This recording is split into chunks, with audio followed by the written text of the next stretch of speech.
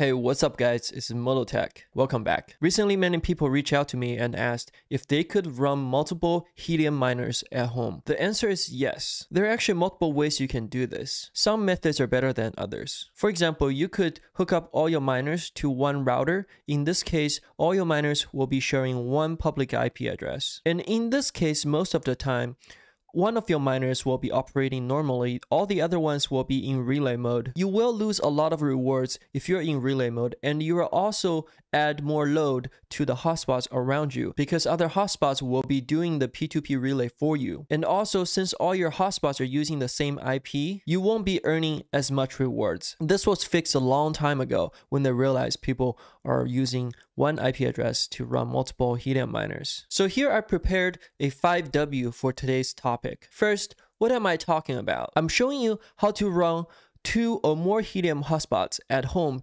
using self-made VPN service. So each Helium hotspot will have its own public IP. And 2, why am I doing this? Or why should you be doing this? 1, simply because a lot of people ask me how to do this, and I just happen to know how, so I decided to share this information with you. 2, some people may be asking, is this hacking? Is this allowed? So there's no official words saying it's not allowed, and it actually has been discussed openly in the Helium official Discord in the past. And this is not hacking because I'm not teaching you how to geospoof. And for those guys, if you think geospoofing is just one click away, it's definitely a lot more complicated than that. What I'll tell you is, yes, some geospoofers had to go through the same steps you're about to learn today. But there's a lot more they have to do to geospoof their hotspot and make sure their hotspot can earn rewards like normal ones. So as long as you're not using this method to geospoof, you should be fine. And next, who should be doing this? People in the past have asked me, they said, hey, can I set up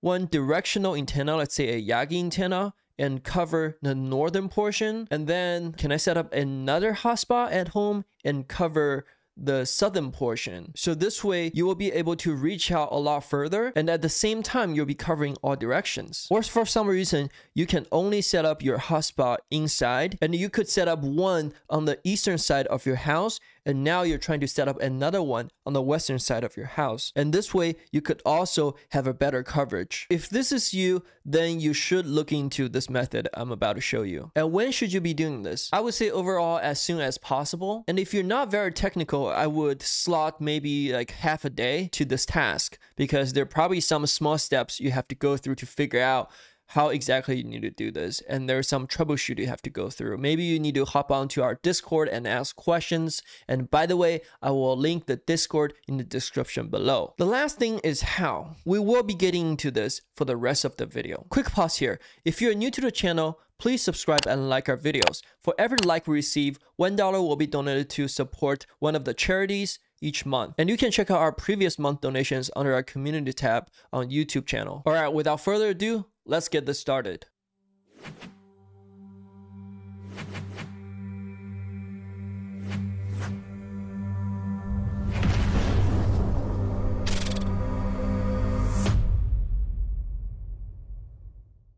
Let's talk about some requirements. So you need more than one Helium hotspot, of course. If you want to run multiple Helium spots, it doesn't make sense to have only one. However, you can set this up before your second miner arrives, so you will be ready when your second miner gets here. All you have to do is plug and play. And 2 is have a Raspberry Pi or a router with VPN support. It's a little bit more complicated with Raspberry Pi, and I know this video may already be very technical for some people, so I've decided to show you how to set up with a router like this. So this is just a very small travel router. It's actually very handy. You can set up all kinds of cool features and it looks very cool too. We're getting to this later. The next thing you need is a cloud service account. Azure, AWS, Google, or something else. In this case, I will be using Azure. You have to set up a virtual machine on Azure with a static public IP. I will show you how to do it. And by the way, you can actually set up a free Azure account. It will give you, I believe, it's a $100 or $200 credits, and you will be able to use that for this project. And if you like it, then you can look into how to extend that credits in the future. You also need a OpenVPN access account. This is actually a lot easier than you think to set up, and it's free for the first 2 connections you have. So this is the main task. This is also what you'll be expecting to learn. Hey, if you're one of those people who want to get in the tech world, you can actually write this in your resume. So you will be able to create your own cloud VPN using OpenVPN and Azure. You'll also learn how to configure Linux firewall rules using IP tables to allow port forwarding on the cloud end. Of course, you have to forward on your local end on the router too, but that's way too easy to do. And the third main task is setting up the OpenVPN access server account. All right, first thing first, let's go to Azure. As you can see, you can get a 12 months, 200 credit. So once you got your account, you log into the portal from portal.azure.com, and then you will see this homepage. I'm not going to show you how to create a resource group and all that. I'm just going to show you how to create the Access VPN. And if you want to learn how to use Azure and all that, there are plenty of courses on Microsoft's website or on other YouTube channels. So here I want you to click this create a resource, and I want you to search for OpenVPN access server. So the first thing is called OpenVPN access server. Click it and then click create. Just so you know, you don't have to do this. This will be much easier. But if you want to, you can spin up a Ubuntu server and install the OpenVPN access server yourself within the operating system. Here, just make up a resource group, create new, or call it Helium VPN. And this is your virtual machine's name. Make up something, Helium VPN 01. Because later on, if you want to make a VPN 02, 03, feel free. And region, since I'm in US East, I'm going to choose US East. And this will help you lower your latency. It's important because higher latency means lower rewards. Availability zone, we don't really need any redundancy. This will lower your cost. Size here, it's using one of the cheapest ones, 1 virtual CPU and 1 gigabits of RAM. Here you can choose SSH, or you can choose password. I will be using this for this video demonstration, but for better security, you should use SSH key. Username, let's just say Helium VPN test. Make up some passwords here. Click next. You don't really want to use premium SSD. It's more expensive. Go ahead and switch to standard SSD. Go to networking. You don't have to change anything here, so go to the next tab. Normally, this auto shutdown is checked if you're doing it from scratch. Make sure this is unchecked. Otherwise, at a certain time during the day, I believe default is 7 p.m. local time, your VM will shut down and then you'll lose your VPN service. Next, nothing to do here. You can set your tags if you have a lot of Azure resource going on. Go to next, and here it will just verify everything is correct. Once it's verified, you will be able to hit create and create your resource. When it's completely finished, you'll see your deployment is complete.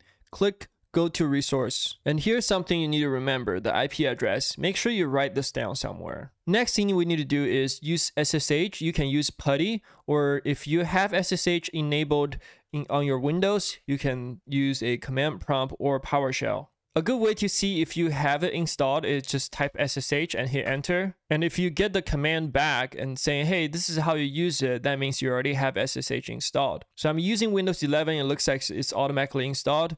Go ahead and type SSH and type in your username. The one I created was called Helium VPN test at the public IP address. For me, it will be the one I copied earlier.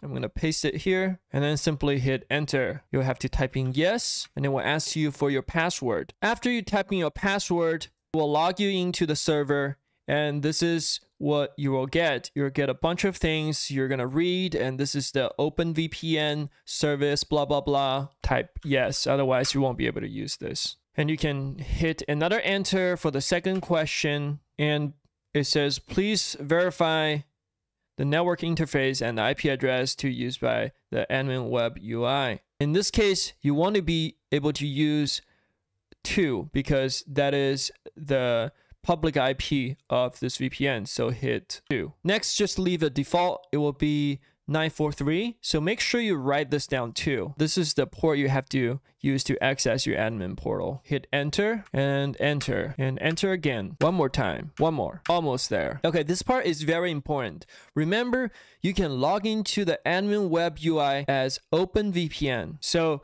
this is your username. Write that down. OpenVPN. You can change it. I'm not going to show you how in this video. And you just say yes. Activation key.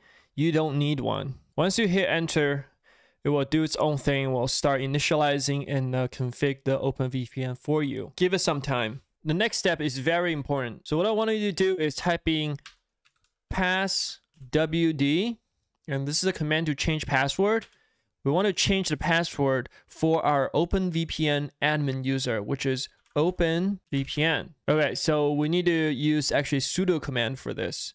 We can type in sudo password OpenVPN. Make sure to create something secure, especially if you're using the default admin username OpenVPN. We'll say password update successfully. From here, we will copy this link that says HTTP 52152 blah blah blah and /admin. And this is how we're going to access our OpenVPN server. In the PowerShell window, you'll have to type Ctrl-Shift-C to copy this link. Open a new tab in your browser, paste it, and then hit enter. And it will say your connection isn't private because we didn't use any certificate. Here, your username will be OpenVPN.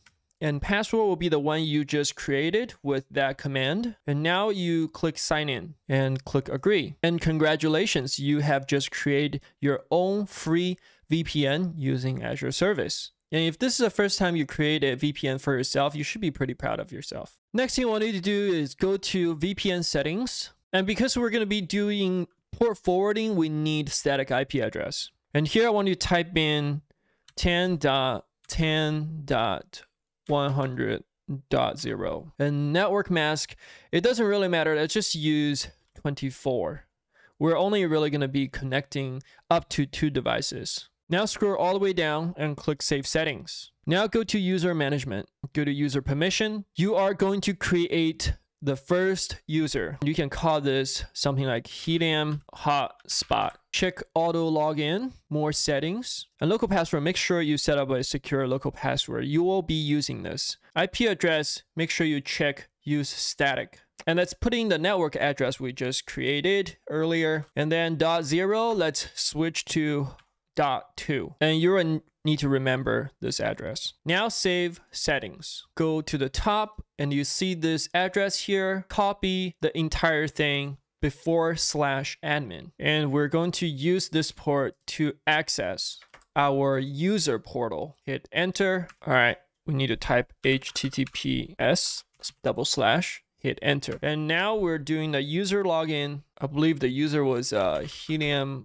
Hotspot, and then use the local password you created. The thing you need here is your self auto login profile. This is a config file you need to put in your router later. Click it, it will download, called client.ovpn. So here, if you want to use this VPN from your Mac or your Windows, you can actually download the OpenVPN Connect. And this will allow you to use this VPN like any other normal VPN.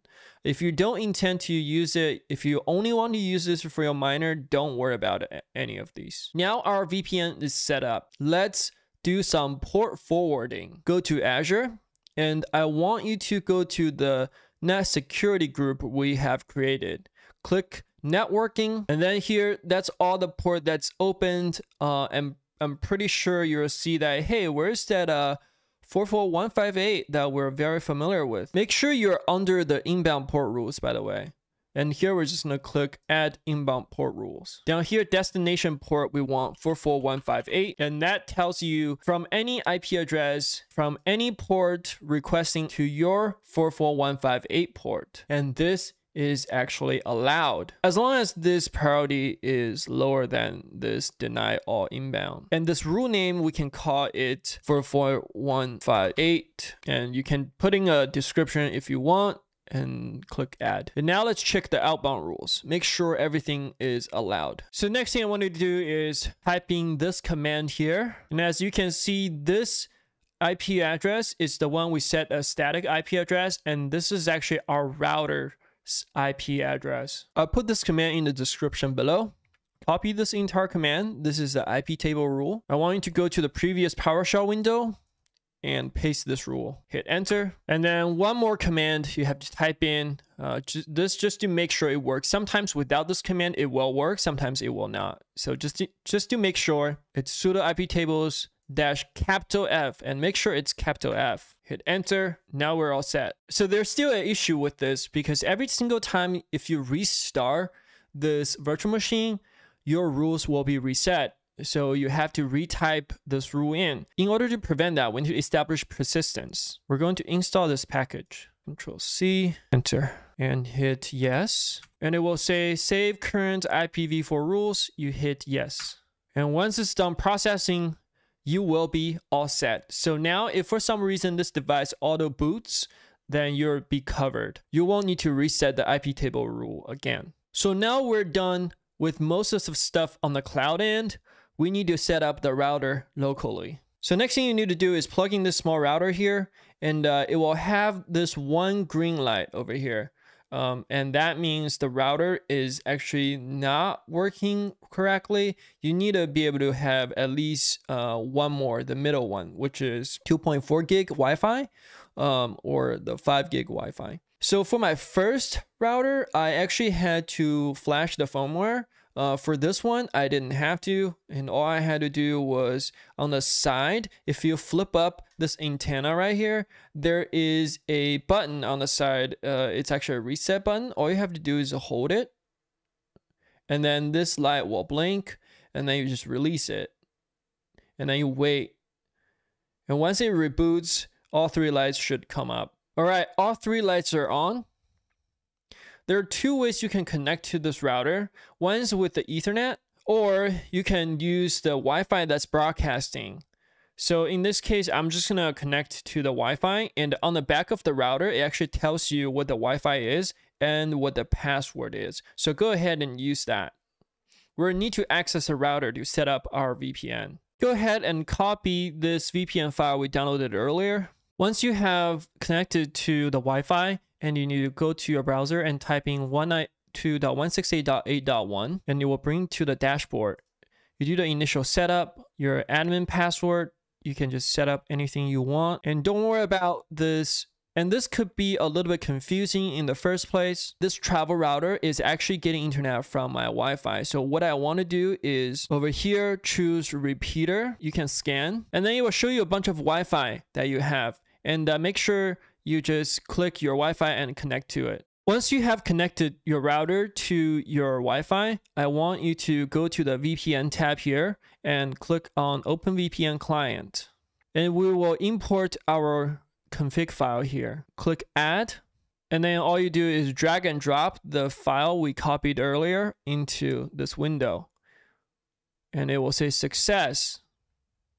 You can add a description, call it Helium VPN 1. Click submit. Here you will have a VPN. Click connect. And once it take a few seconds to connect, and then you will see it will start receive and send data. And this is how you know your VPN is working. And here you will see that, hey, my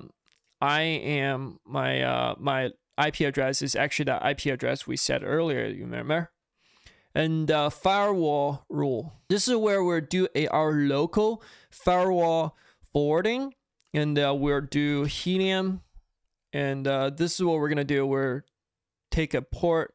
External port will be 44158 because this is where we'll be getting requests from our cloud VPN server. In external zone, make sure you choose OVPN because this traffic will actually come from our OpenVPN server. In our internal zone, make sure you also choose OpenVPN.